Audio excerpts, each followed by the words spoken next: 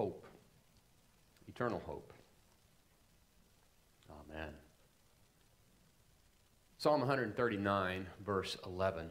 Indeed, the darkness shall cover me. The prophet Zechariah knows all about darkness. You've read his book, you've probably discovered now. He knows all about darkness. Chapter 1 of his book describes the dark clouds of divine judgment, divine wrath. Why is that? Because Zechariah's forefathers, they refused to listen to the prophets of their day. They refused to trust in Yahweh. It was a dark day when Zechariah laid his eyes in his vision in chapter 3, laid his eyes on Joshua, the high priest who is dressed in filthy clothes. In chapters 4, 5, 10, and 13, the prophet's ministry is faced with small things, insignificant things. He's faced with divine curses, great wickedness that included rampant idolatry among God's people. Zechariah describes the complete collapse of the nation later on in chapter 11. And then the darkest of all dark days, chapter 12, Yahweh, the Lord, is pierced. The firstborn son is killed. Mourning and lamentation spread throughout the land. Chapter 13, Gentiles devastate Jerusalem again. Later in chapter 14, God exiles his people again. And yet, in the midst of all of this overwhelming darkness, Zechariah sees the morning dawn. The mountains are bronze as they reflect the sunlight. The night is far gone. The day is at hand, as Paul says. It's a completely new day. Your kingdom come. That's our theme, this Lenten sermon series. Your kingdom come. You all know those words very, very well. You've spoken them hundreds of times, thousands, maybe even hundreds of thousands of times. Our Father who art in heaven, hallowed be your name. Your kingdom come. And God's kingdom does come to us. He brings it to us in Jesus. He restores it to us in Jesus. The kingdom of God comes to us in the life, death, resurrection, and ascension of Jesus the King. And when God's kingdom comes to us, what joy and hope there is. Your kingdom come. We're going to continue looking at this theme through the prophet Zechariah all the way to Easter. Tonight we're in Zechariah chapter 6, and this is the prophet's 8th and final vision. It's the grand finale of all of his visions, and in it we see the Lord, Yahweh, exercising his power, his almighty power throughout heaven and earth. It's as though the Lord is saying, don't worry, Zechariah, I've got you covered. He is the one that is in control of all things. In the midst of the darkness and destruction and death, the Lord says, I've got you covered. Lift up your eyes and look beyond the struggles of life. Lift up your eyes, look beyond the sin and suffering of this world.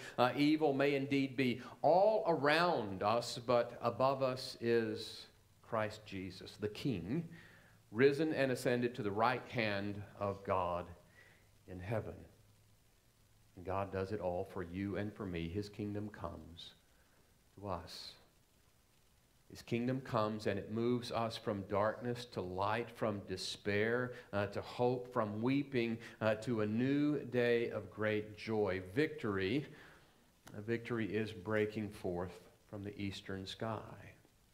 That's what we see in Zechariah's 8th vision. The darkness is fleeing because of the dawning of a new day, and the new day brings hope.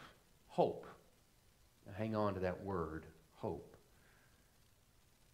Before we get to the vision, I want to introduce you to a man named Wilhelm Heinrich Otto Dix, commonly known as Otto Dix, lived from 1891 to 1969. He was a highly accomplished and highly acclaimed German artist of the mid-20th century. Now, before that, he was on the front lines of World War I. He was a German soldier serving as a machine gunner on the Western Front, and there he saw what death and destruction, what the carnage of war looks like. After the war, he received the Iron Cross, but there was no medal or talk of glory in battle that could erase the horrific memories of what he saw on the Western Front. And so he painted. And one of his most famous paintings is this one here. It's called the War Triptych. He started it in 1929, completed it in 1932. Now, in the art world, a triptych is a three-paneled piece of art, a center panel with two wings, and typically it's placed on altars in the front of churches. Now, these triptychs in churches usually exude light and brilliance. They're filled with angels and archangels and all the company of heaven, but you don't see that here in this one, not in this triptych by Otto Dix. This one exudes darkness, destruction, death. Now, many artists, they have this wonderful way of leading you to the most important part of the painting, and Dix does that in this painting. We're going to zero in on the center panel of his painting. You can still see all the darkness and the death here in the panel. In fact, the only living figure that you see is located on the left-hand side of the painting. It's the man wearing the gas mask. The mask saved him from the poison in the air. In this dark landscape of human destruction, now Dix wants to guide our eyes. If we look at the very top of the painting, you see the dawning of a new day. The light is beginning to push the darkness back. The light is stretching out against the darkness. It's the dawning of a new day. Hang on to that too, the dawning of a new day. From the sky that's stretched out, you see a series of destroyed bridge pylons and splintered trees, and you see the frame of the bridge stretching itself out into the painting.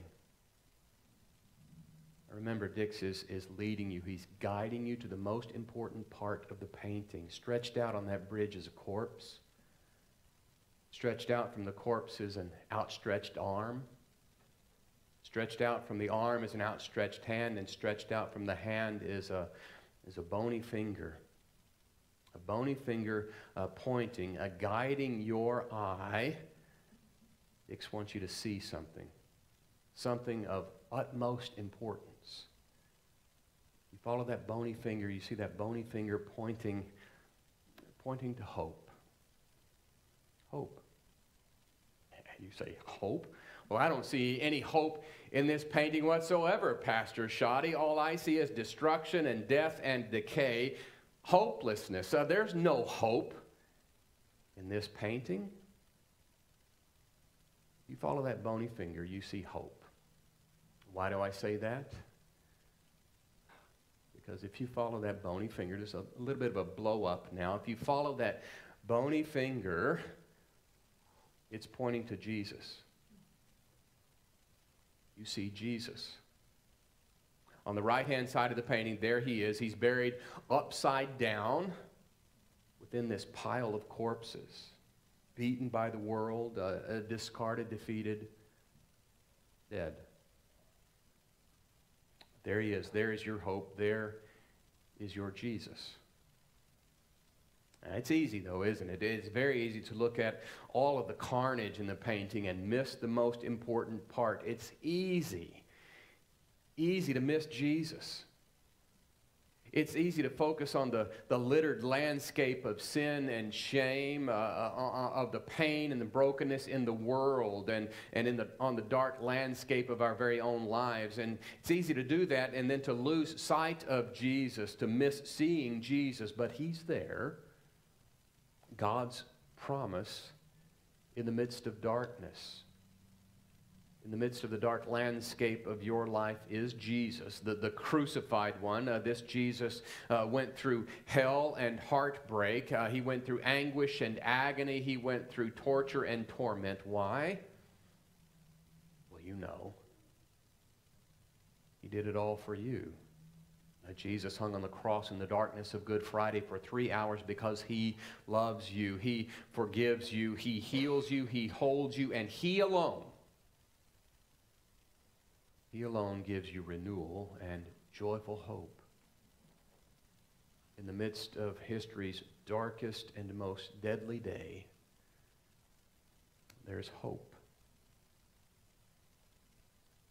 Zechariah knows about hope in the midst of darkness.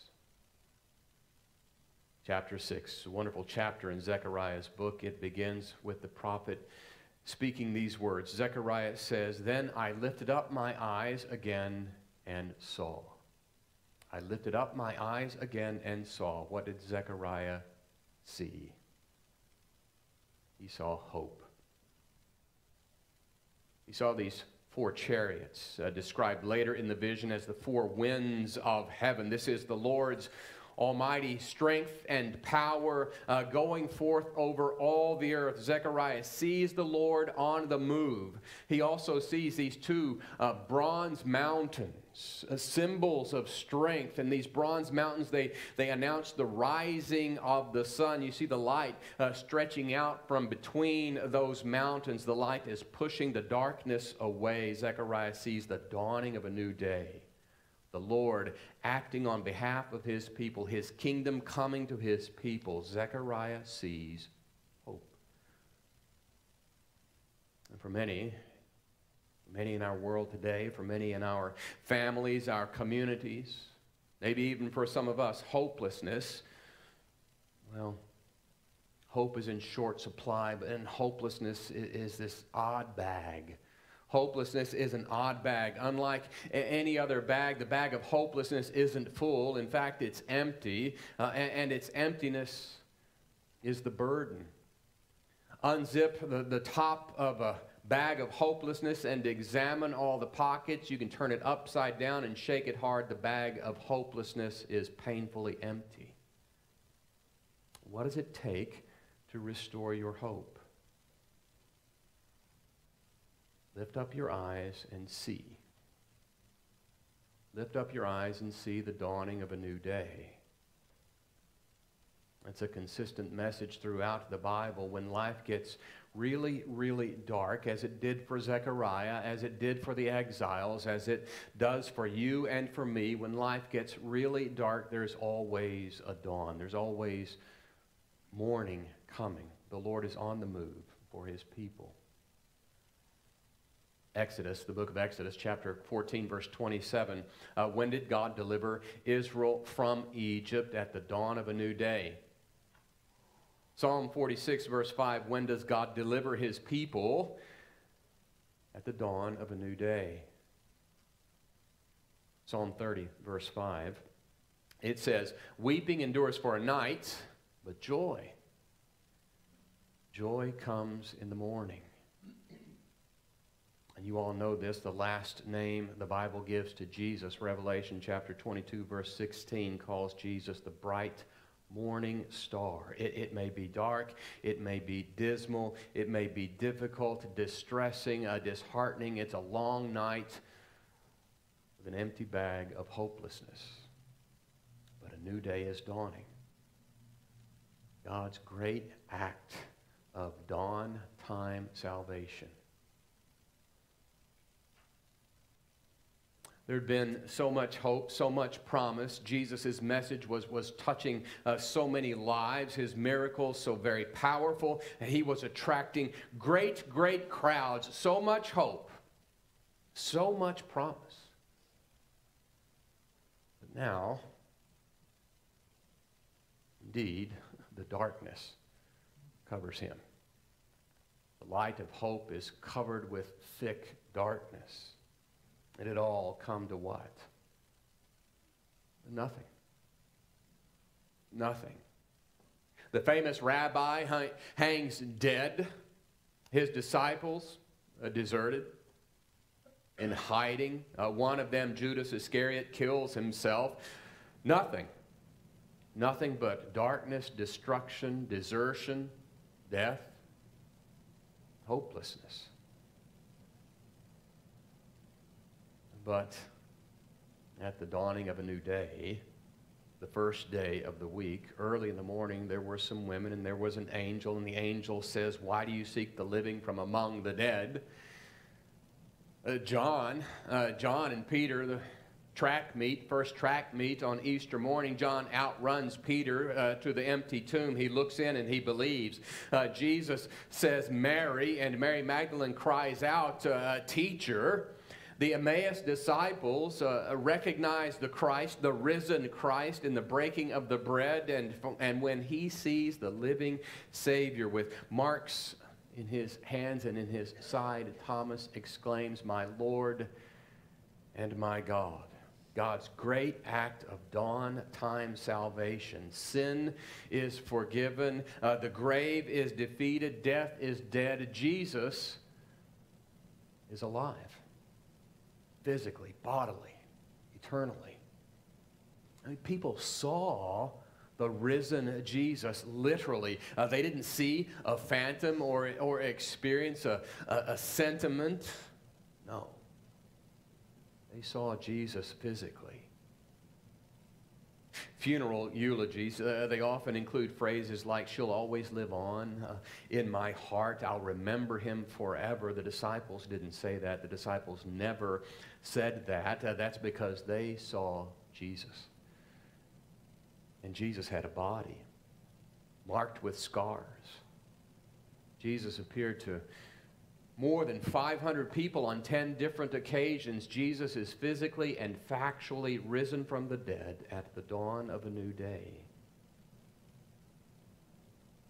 And there's a word for all of this, a beautiful word. Grace. Grace. Grace is the gift of forgiveness. Forgiveness that is free and full and forever. Grace is the gift of power. The power to be free from all guilt and shame. Grace is the promise of God's love to the loveless, joy to the joyless, and hope to those who feel absolutely hopeless. Grace. God's grace is yours in Jesus. God's grace comes to you when God's kingdom comes to you in Jesus. Jeremiah, the prophet Jeremiah says it this way. He says, his mercies, God's mercies, are new to you. When? Every morning. There is light at the end of our long, dark tunnel. Because after the cross, there was an empty tomb. And the conqueror, Jesus, stands with the palms of his living hands outstretched, offering the gift of eternal life to you, to me, to all. We sing about it this way when we sing Samuel Stone's great hymn, The Church is One Foundation. In stanza 4, at the end of stanza 4 of that hymn, he says, "And soon the night of weeping shall be the morn of song." Beautiful line. Zechariah's night of weeping turned to the morn of song. And in Christ, so is ours. Amen.